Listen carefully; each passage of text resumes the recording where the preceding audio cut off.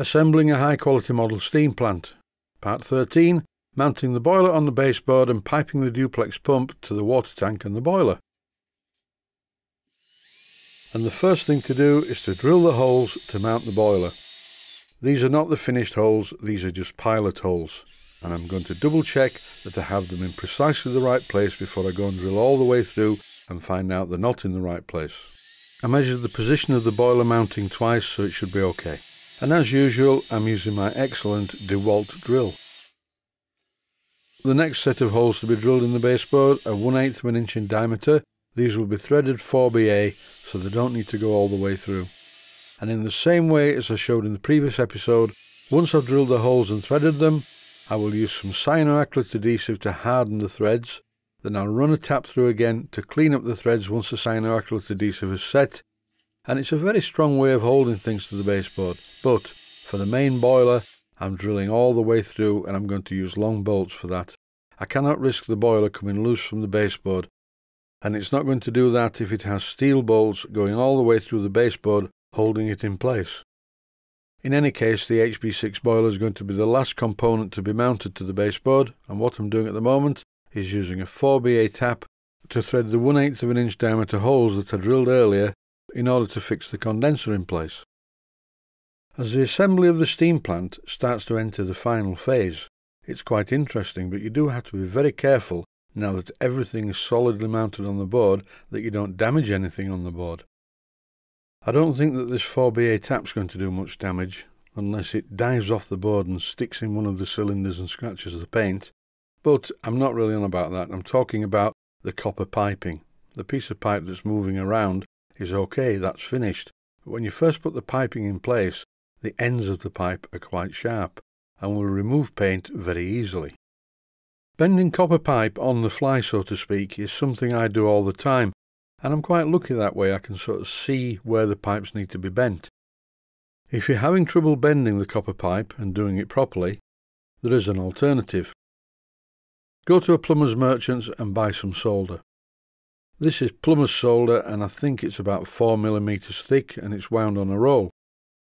All you have to do is unwind some of this solder from the roll, pretend it's the copper pipe that you're fitting, and just bend it to the shape that you want the copper piping to be to follow the contours of other things on the baseboard and get from point A to point B. All you have to do then is remove the solder from the baseboard, duplicate the bends in the solder using the copper pipe. And you could be really scientific and lay the piece of solder out on a piece of paper, draw around the solder, and then just match up the copper pipe to the line on the paper. This would be quite useful if you had to make a lot of the same type of pipe runs. But thankfully most of the pipe runs I do are one-offs, bent to suit the application. Before I can pipe up the duplex pump to the boiler and the water tank, I need to mount it to the baseboard, so I'm drilling some holes all the way through, and then I'm going to turn it over just like I did in the last episode and countersink the underside to take 4 wood screws which will hold the plinth and the duplex pump itself firmly on the baseboard. I temporarily screwed the condenser in place, and here I'm piping up the exhaust from the pump to the condenser to make sure it fits. And now that I know it fits, I can remove the condenser because I'm not ready for that yet, and it's just getting in the way. The painting and fitting of the condenser will be the last job. Although this is a duplex steam boiler feed pump, or twin cylinder steam boiler feed pump, I want it to be able to run without feeding the boiler. Otherwise it would only be possible to run the steam pump in short bursts because it would just keep filling up the boiler. So I'm fitting a bypass valve. And by opening this bypass valve, it will be possible to run the pump continuously. Well, almost continuously. I think it would probably wear out if you did that. With this steam plant, it will be possible to run the pump without filling the boiler, because if the bypass valve is open, the water is not going to go in the boiler because it will take the path of least resistance, which is straight back to the tank. First of all, I need to split the water outlet from the pump, and I'm using a T-piece for this with a slight modification.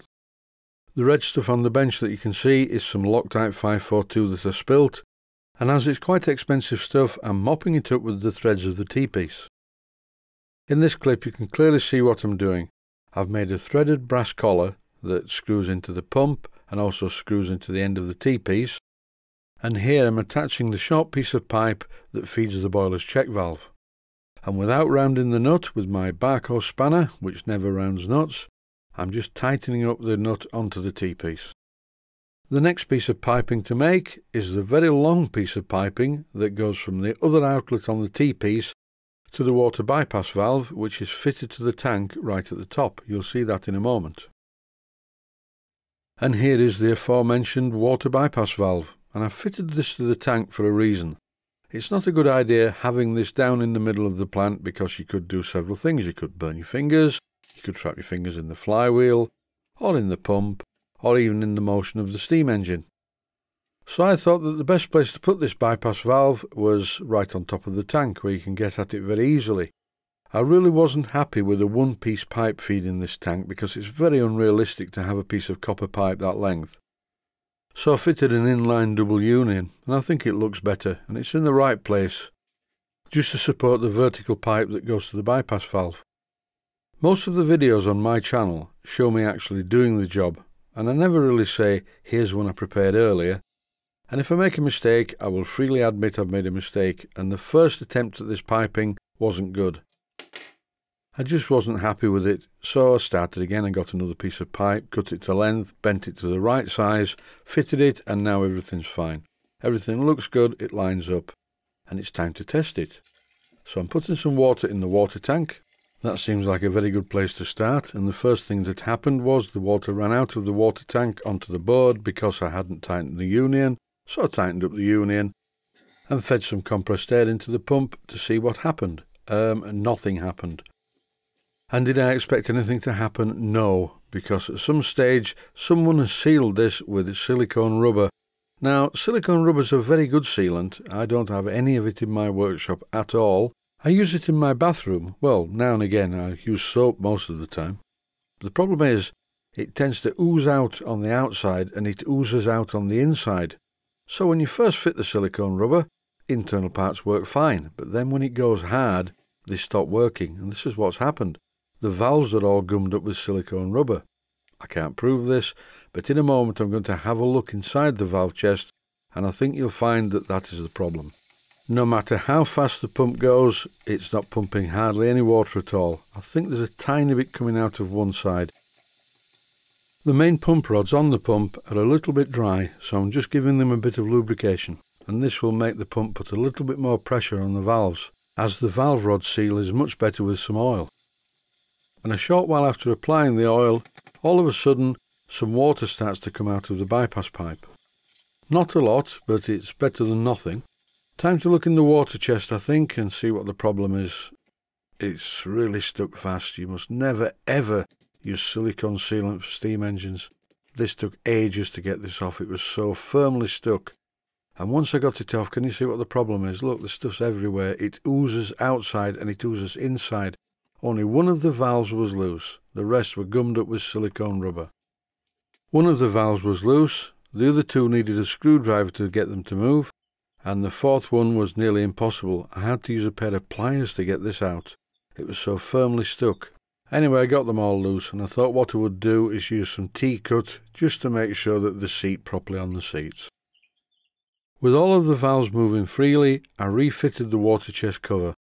I didn't use a gasket because there's still a layer of silicone rubber on the actual metal, which should do the job. At least it's not going to ooze all over the valves. I'll see how it goes. If it leaks, I'll have to scrape it all off, which will take forever, and I'll fit a gasket. When I put some air into the pump, water starts to come out of the bypass valve, and it's water that's under pressure, so the valves are working. When I try and block it up, I can't, so it will pump against boiler pressure. And it's not 100%, but it's better than it was. I think there's some air getting in somewhere. Before I finish the plant, I will be going around it and making sure that all of the union nuts are fully tightened. But that's it for the moment. Thanks for watching, and I hope you found it useful.